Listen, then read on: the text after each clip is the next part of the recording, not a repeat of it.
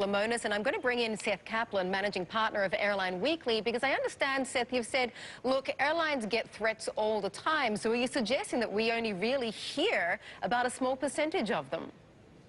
That's true, Mandy. I happened to be today, by the way, at an airline conference here in Miami. And speaking with executives at some of the airlines, they've said, they haven't necessarily noticed an increase in the aggregate number of threats. I mean, and that runs from anything from something that's clearly not credible to something where, yeah, they work with the TSA to determine the level of that threat. So that sort of suggests that, one of a couple of things. Are there more credible threats, or are we just hearing about them more? Probably a combination of the two. Often when you have one of something, you have, number one, some copycat incidents, and number two, we all just start paying attention more in the same way that last year it seemed like everybody suddenly was concerned about people reclining their seats into the person. You hear about it more after I mean, the number of threats is one thing, right, Seth? But the ability to thwart any real or credible threats is completely another, especially in light of the TSA news we just heard today, well, right? I want people to be paying attention all of the time, not just once in a while or when we hear about a threat. And that's the concern for me. In reading the TSA report, all these tests that were done, they were just missing one after another after another.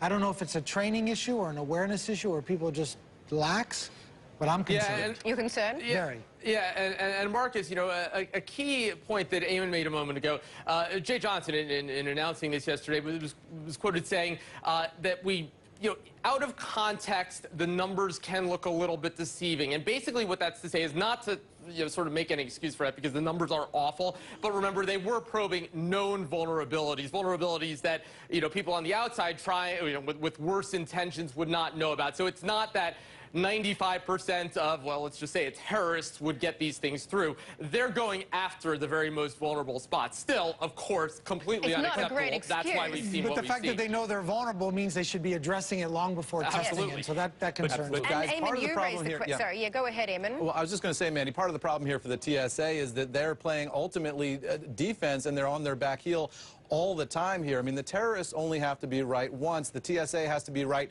millions of times a day, and the American aviation industry is just so vast. Our economy, tourism, everything depends on the ability of people and goods to move around this country fairly freely. How do you set up a system that can protect all that in real time at every single airport in the country? It is a massive, massive challenge. The question is, with all these solutions that are out there, whether you privatize it, whether you have more training and other things, is it really ultimately a doable task? Well, what do you think there, Seth? Is it a doable task, and what would you recommend? Yeah, well, the bottom line is, knock on wood, it's been now 14 years since 9/11. So, so something has gone right. I mean, the reason nothing has happened on that scale since then is not because nobody's tried.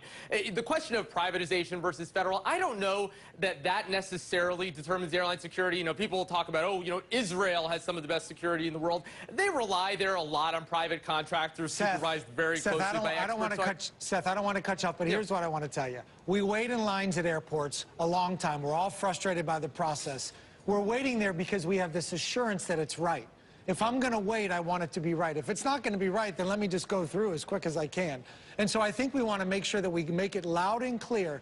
Nobody has a problem waiting. We just want it to be right. And I think excuses about it not being right just aren't acceptable to me. I have employees flying. Our family members are flying. It's not acceptable when you have lives, right, hanging in the balance. Right. It's no small thing. It's not acceptable. Okay, the other we have to leave it there, guys, but a really great discussion. Thank you very much, Seth and Eamon. Over to you, Ty. All right,